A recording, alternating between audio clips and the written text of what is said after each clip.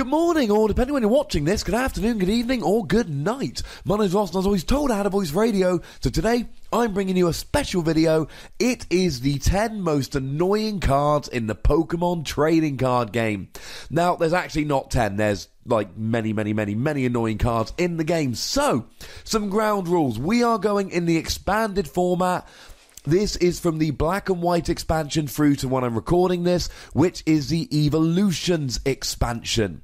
I also, shall we say, retain the right to lump cards in together where they're similar enough, just so I can get enough cards on the list. Now, a few that aren't going on the list. Night March. Let's get it right out the way quickly.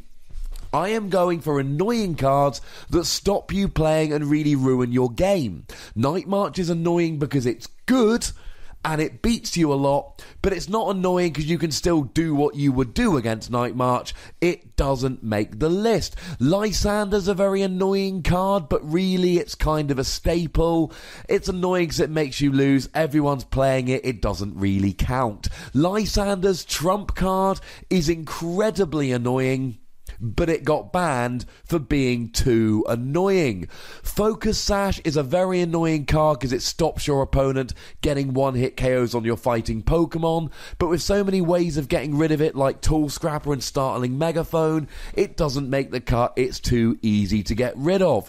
Similarly, we've got the Chandelure with the super annoying ability Fainting Spell. When you KO Chandelure, flip a coin. If heads, you get KO'd as well. That's ridiculous, but it never saw any play. It's not making the list.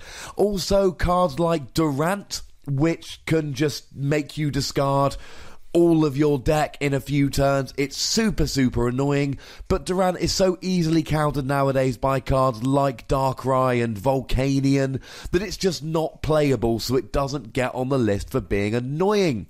Pyroar fails for the same way. When the format was full of plasma Pokemon and Pyroar sat there with his invulnerability to basic Pokemon like the plasma Pokemon, it was super annoying. But now that we've got stuff like Hexmaniac and Garbodor, it's just not as good. So, first we'll go with a couple of near misses. Headringer, the Pokemon tool card that you put on EX Pokemon, and it means that their attacks cost 1 more energy.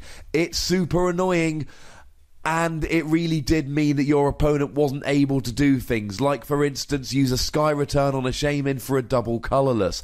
It would stop your opponent attacking, came close, didn't make the list. Red card puts your opponent down to 4 cards in their hand. It's an item, so you can play it whenever you want. It's not like Judge, which is a supporter, which can only be played once per turn. Red card is super annoying, but not quite annoying enough. And finally, Wailord. It's got 250 HP. It's a basic Pokemon, and it can heal with cards like Pokemon Center Lady, Max Potion, and Rough Seas. Very annoying, doesn't quite make the list. So in at number 10, we have got Giratina EX. Now, he actually has a double dose of annoying.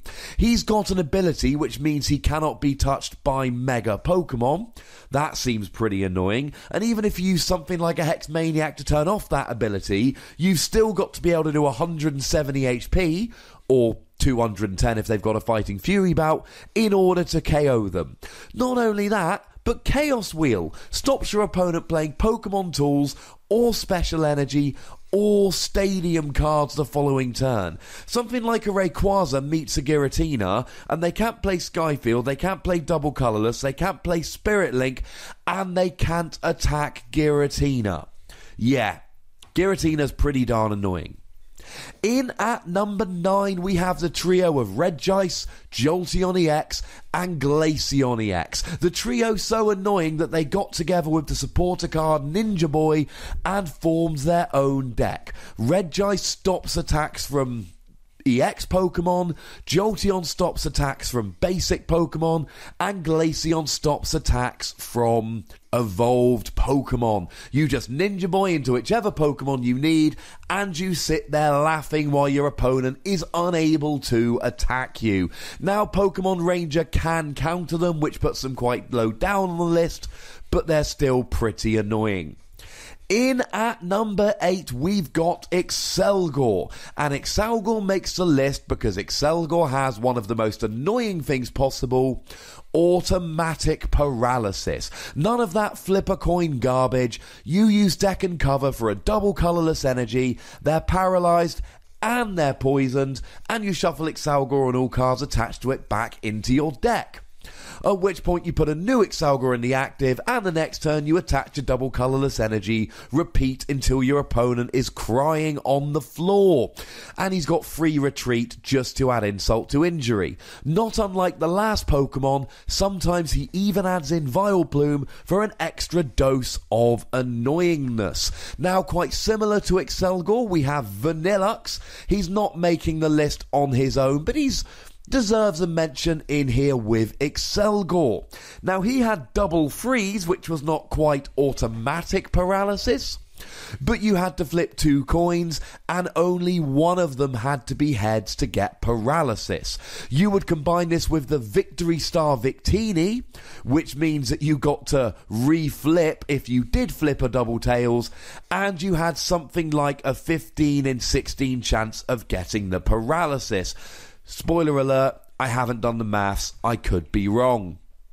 Coming in at number 7, we have Sableye. Now, Sableye on his own isn't particularly annoying. He's got the attack Junk Hunt, which allows you to grab some item cards out of the discard. Well, that doesn't sound too bad. But here's the thing, and a whole bunch of these cards are going to be coming up later.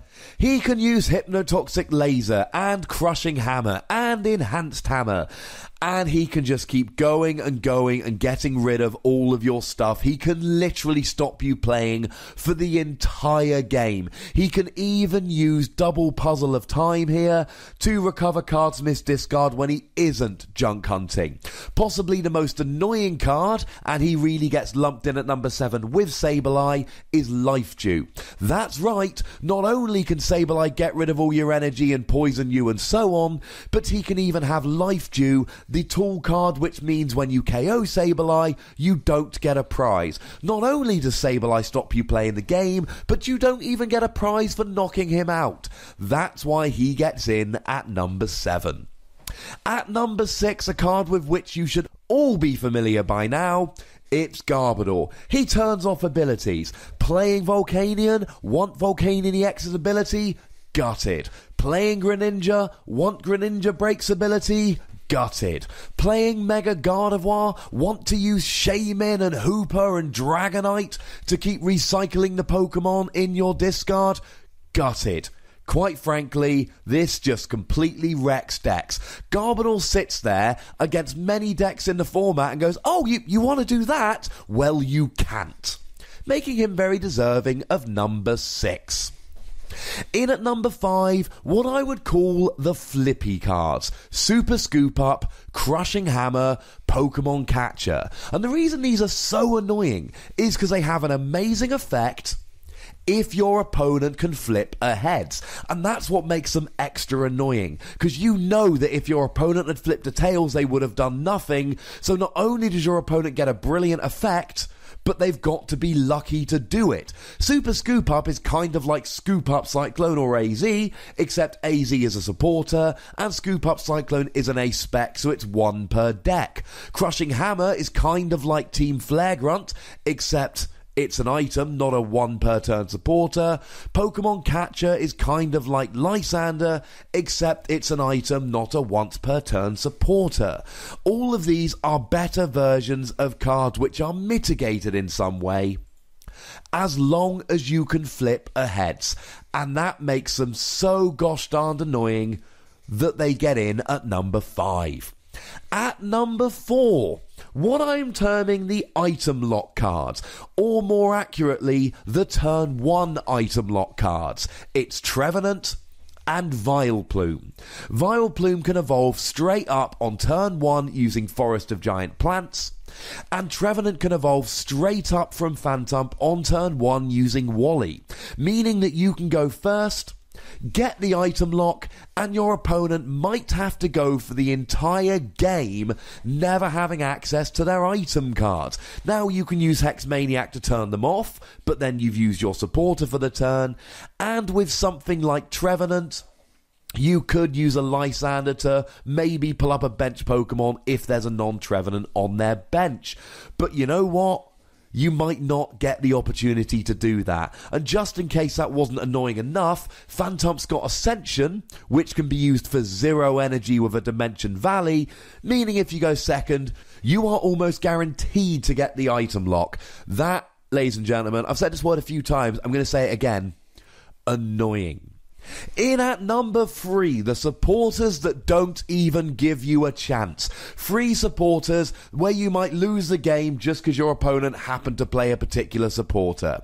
Delinquent, N, and Getsis. Delinquent allows you to not only discard a stadium card in play, but force your opponent to discard free cards from their hand. If they have free cards or fewer in their hand, that means they discard their entire hand, which means you can be rocking along, winning the game nicely, your opponent plays a delinquent, and if you don't top deck the right thing, you sit there while your opponent wins the game. Similarly, N, you get to make yourself and your opponent shuffle your hands back into your deck. You both draw a number of cards equal to the number of prizes remaining. You've drawn 5 cards, your opponent plays an N, you get a 1-card hand, and if you don't top deck the things you need to win the game, then you lose. And even though you took a big lead and were having a good game, well, your opponent just happened to play an N at the right time. But the most heinous of them all, ladies and gentlemen, is Getsis. You can go first, play this on your first turn of the game, or whatever else you like. Your opponent reveals his or her hand and shuffles all item cards into his or her deck. And as if that wasn't annoying enough, your opponent then gets to draw a number of cards equal to the number you shuffled in. Which means unless you've got a supporter or a shaman in your hand, you're in top deck mode. And that means that if you don't draw exactly what you need, you might never get set up and your opponent might win the game in a couple of turns. Ultra Ball, Trainer's Mail, Computer Search, Battle Compressor, Versus Seeker, all these cards you might need that Getsis will not allow you to have access to. Annoying, methinks. Although I should add as a quick appendix here, these cards, these supporter cards, do take a bit of skill in terms of knowing when to use them and when not to. In at number 2, my personal favourite, but I'm trying to do an objective list here, Hypnotoxic Laser. An item card that automatically poisons your opponent's Pokemon, and you get to flip a coin, and if heads, they're asleep as well.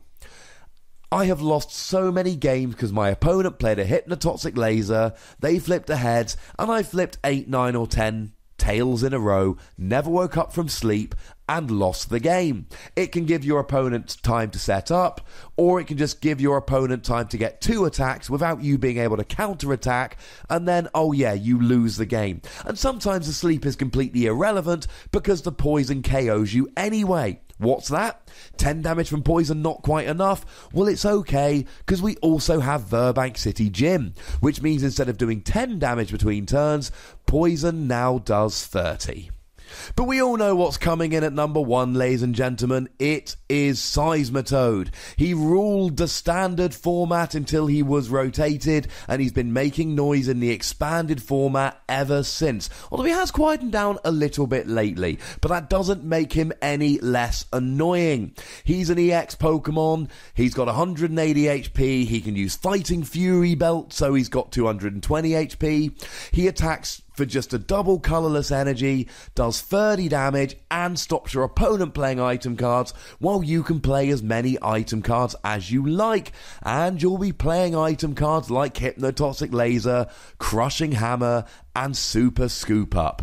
It is the most annoying card we've had in a very long time, and anyone that was playing when Seismitoad was at the height of his powers, I'm talking when Lysander's trump card was legal, will know quite how ridiculous that was. Now, you know the deal, ladies and gentlemen, this is going to be a divisive video, so get yourself in the comment section. Try and be a little bit nice.